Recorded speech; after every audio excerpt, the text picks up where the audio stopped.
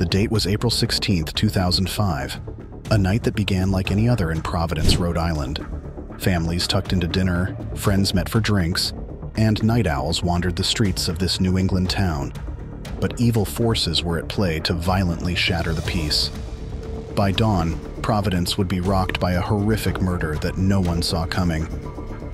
Our tragic story begins with Esteban Carpio, a 26-year-old father of 2 young children.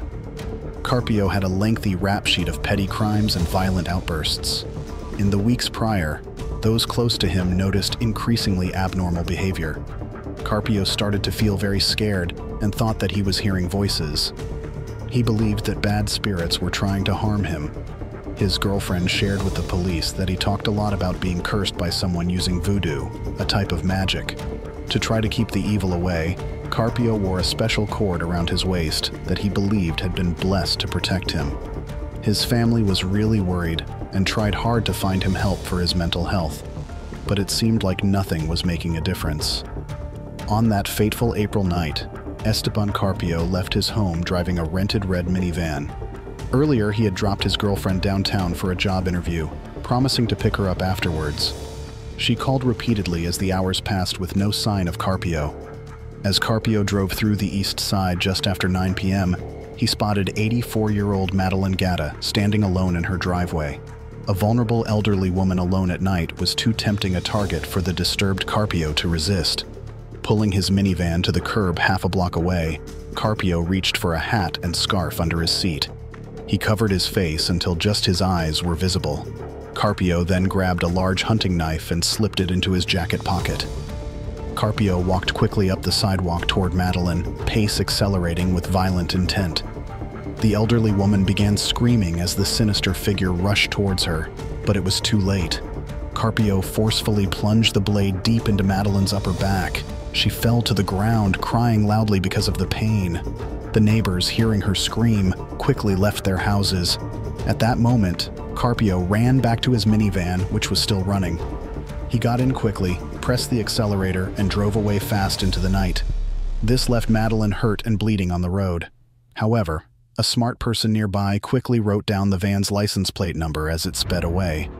Carpio then went to get his girlfriend, acting like everything was normal.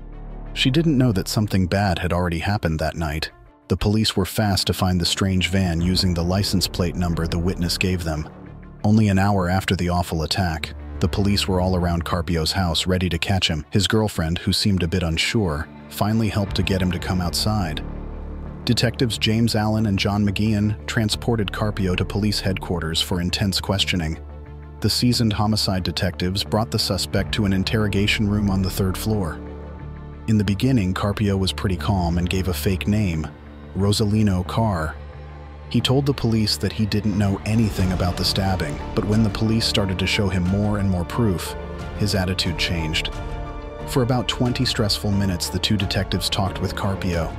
Then Detective McGeehan decided to get Carpio a glass of water, leaving him alone with Detective Allen for a short time.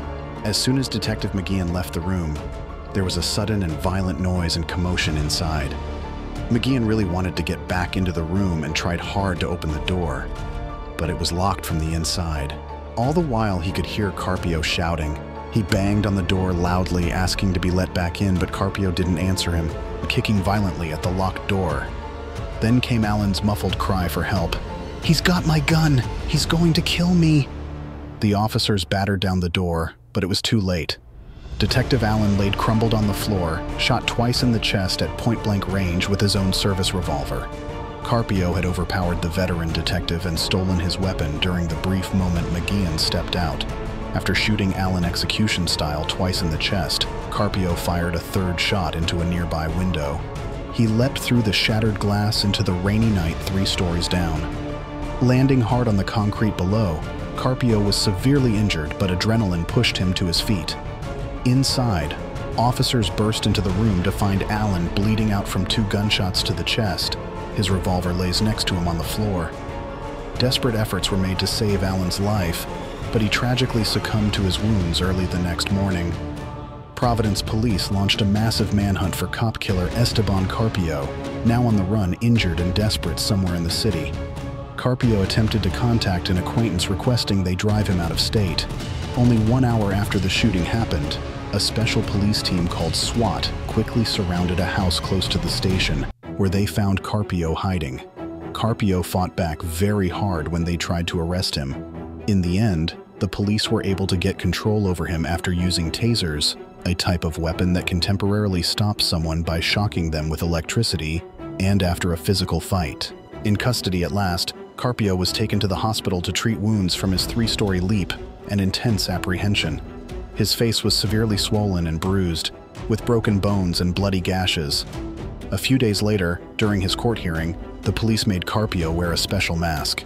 They said it was to stop him from possibly spitting at the officers, which could spread germs and make people sick.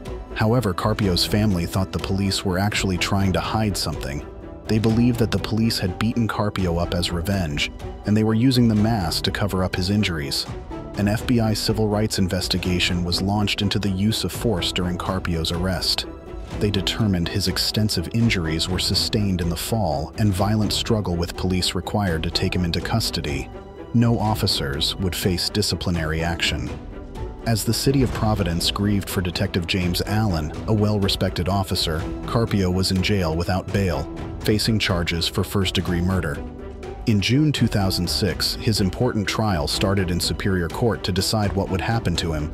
Prosecutors portrayed Carpio as a ruthless killer who murdered a cop in cold blood to evade justice for stabbing an innocent elderly woman. Their witnesses vividly recounted the chilling events. The defense did not dispute Carpio fatally shot Allen, but his lawyer argued Carpio was insane at the time and unable to control his disturbed mind. Family and psychiatrists testified to his severe mental illness. However, prosecution psychiatrists strongly contested Carpio met Rhode Island's strict legal definition of madness. After 2 emotional weeks, the case went to the jury for a verdict. The jury deliberated for 3 tense days before returning their decision, guilty on all counts. Carpio lowered his head as the Allen family wept with relief that justice had been served. At his sentencing, Carpio made a tearful statement apologizing to Allen's family and the community. Every day, I face the facts of what I did and what happened. But the judge showed no mercy, citing Carpio's extensive criminal past and handing down the maximum punishment: life behind bars without parole. Hundreds lined the streets to bid a final farewell to Detective James Allen, a beloved hero to all who knew him. The 55-year-old father of 3 was laid to rest with full police honors after bravely serving Providence for over 25 years. For Esteban Carpio, his cold-blooded actions earned him a permanent place in a prison cell until the day he dies. Cut off from society like a bad memory Rhode Island would soon forget.